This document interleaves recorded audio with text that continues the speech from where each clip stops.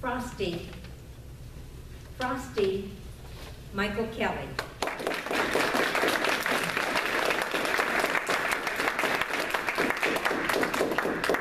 Thank you, Madam Contest Chair, fellow Toastmasters, distinguished guests. Around the holiday time in our office, we love to decorate. And one of our favorite things is Frosty.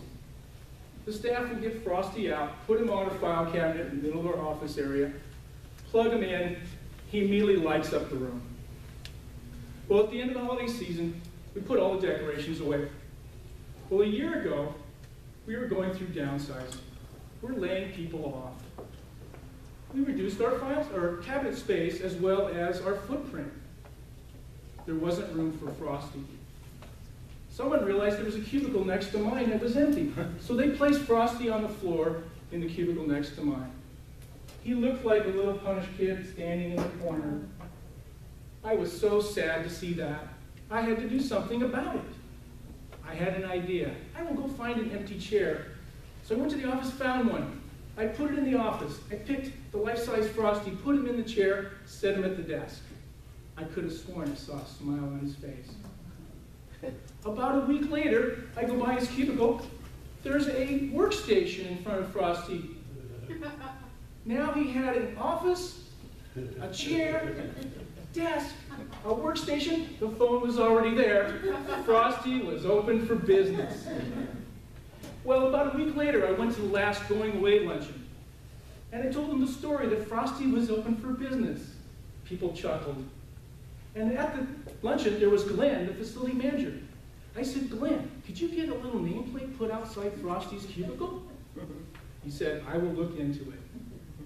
Well, the next day when I came to work, there it was, brand new, shiny nameplate, Frosty, outside his cubicle. I could have sworn Frosty winked at me. Time went by, another week or two, I'm in my cubicle. The phone rings in Frosty's cubicle. I know it wasn't the Los Angeles Times because we told them repeatedly, we are an office. We don't subscribe to the LA Times. Well, I immediately ran down to Glenn. Glenn, the facility manager, we got to put Frosty in the phone directory. I don't want to miss any important phone calls. Business is booming.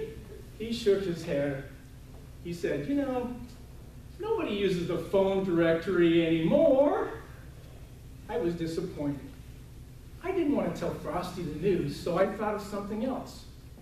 I remembered a joke I'd heard over the holiday. I said, that'll cheer him up. It goes like this. A man was in the grocery store. He was in the produce section. All the vegetables and everything were spread out on the counters and everything. There was Frosty in front of the carrot section, picking his nose. Oh.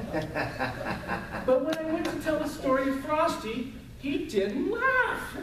I was so disappointed. I got to thinking about Frosty. When I come to work, most days, he's already there. When I leave for the day, he's there. I swear he pulled some all-nighters. He's put in more hours than some of the employees in my office. That got me thinking, I'm going to call the Human Resources Department. So I went to my office, picked up the phone, and I talked to the lady in HR, and I said, Frosty's here when I get to work.